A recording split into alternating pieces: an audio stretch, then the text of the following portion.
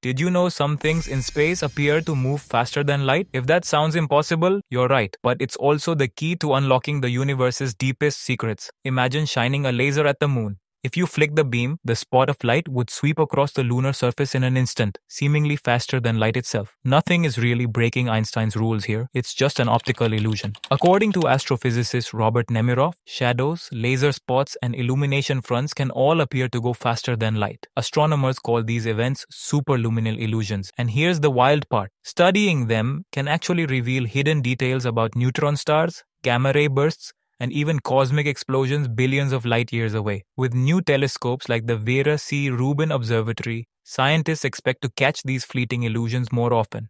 Some may even look like light traveling backward in time, a window into the strangest corners of physics. So could faster-than-light illusions help us peek behind the curtain of the universe? Stick around, because the answers might change how we see reality itself.